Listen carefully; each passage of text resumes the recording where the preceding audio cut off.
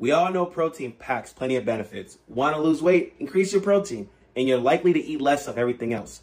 Want to improve on your body composition? Increase your protein to help build muscle and lose fat. But for all the focus on protein and all the research published in recent years, we still don't have answers to some important questions. In this episode, we'll dive deeper into that. My name is Jeremy Colon, and this is the Dark Side of Fitness, episode 31. Before we start, these are the questions. Does additional protein, the amount you eat above your habitual intake, improve upon the gains in lean body mass, LBM, from resistance training?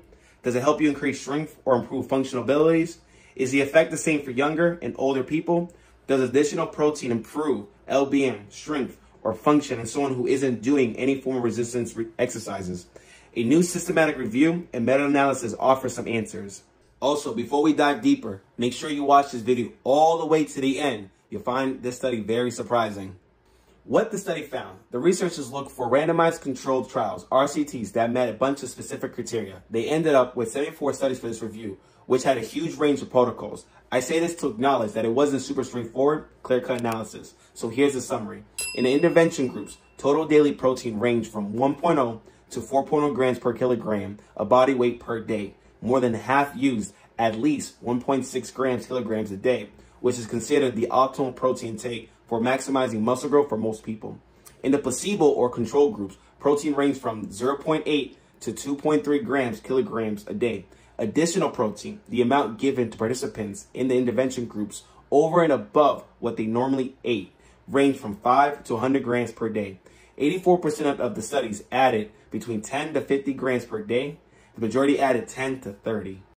The big findings: additional protein ingestion probably leads to a small increase in lean body mass. The key word there is small, though that might depend on your point of view. The effects of protein pale in comparison to those induced by resistance training, according to Stuart Phillips, PhD, study co-author, and professor of exercise science at McMaster University, who's also one of the world's leading authorities on protein. He said on an individual level, the effects are almost non-detectable. For those consuming most protein per day, the researchers calculate the average lean body mass gain as 2.9 to 3.3 pounds, about 1.3 to 1.5 kilograms in 12 weeks. But the control groups, who consume less protein, also gain a small amount of lean body mass, about 1.8 pounds, roughly 0.8 kilograms. In most of the studies, participants in both groups lifted weights. That means the average difference between those who got more protein and those who didn't was, as Dr. Phillips calls it, modest. What amounts to an extra 1.1 to 1.5 pounds, 0.5 to 0.7 kilograms of lean body mass over 12 weeks' time.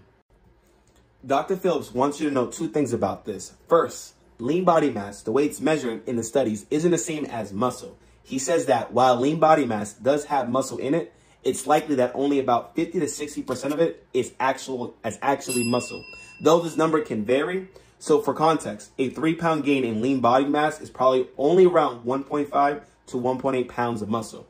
Second, he says people often make the incorrect assumption that these differences continue beyond the 12-week period and will keep accumulating. Simply stated, he says, they don't. Unless you're younger and still growing, gains are likely to dissipate after 6 months or so, based on Dr. Phillips' experience in research. And in case you're wondering, only 6 studies measured LBM gains in participants who received additional protein without also undergoing resistance training. The results suggest any benefit from the additional protein alone is minuscule and non-significant. In short, protein without resistance training did nothing, Phillips says.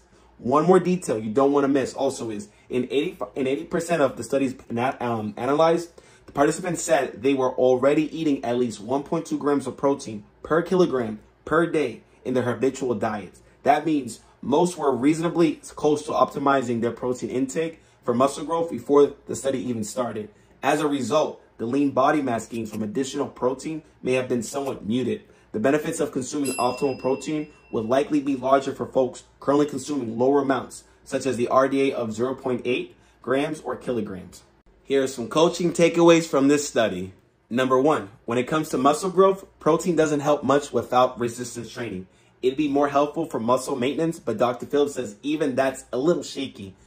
Number 2, even with resistance training, the benefits of protein are limited. Protein does appear to enhance strength and lean mass gains, Dr. Phillips says, but it's a thin slice on top of what just going to the gym regularly does. Keep in mind that thin slice can certainly be meaningful depending on an individual's goals and appetite for additional protein. So for example, if you could gain 2.9 to 3.3 pounds of lean body mass in 12 weeks versus just 1.8 pounds, that might feel pretty significant. And if you hit those numbers again, or something close to them, over the next 12 weeks, it'd be 2 to 3 extra pounds of lean body mass overall. Most folks looking to put on size would take that. The bottom line, if you want to optimize muscle growth, lift weights and shoot for 1.6 grams of protein per kilogram per day, says Dr. Phillips. But he adds, once you get beyond that 1.6 kilograms per day, most people won't see additional benefits. Individual results can vary, of course, and a previous meta-analysis suggests certain outliers may require up to 2.2 kilograms to maximize results.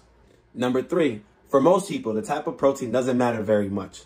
10 years ago, I would have told you that protein type matters, Dr. Phillips says. But now, especially for younger, healthy, active folks, the source is relatively unimportant. If you're getting 1.6 grams per kilogram per day, you can worry far less about animal or plant-based or supplements versus real food. One exception though, folks who are 65 or older, for them, Dr. Phillips says, higher quality supplements, those made from dairy or egg proteins, could offer a small benefit over plant-based choices. Okay, one last thought. I want to say thank you so much for taking the time to listen and view this video. As always, please like, subscribe, and share this video with anybody who could benefit from this. Love your support. Love the comments. Let's keep it going. See you on the next one. Take care.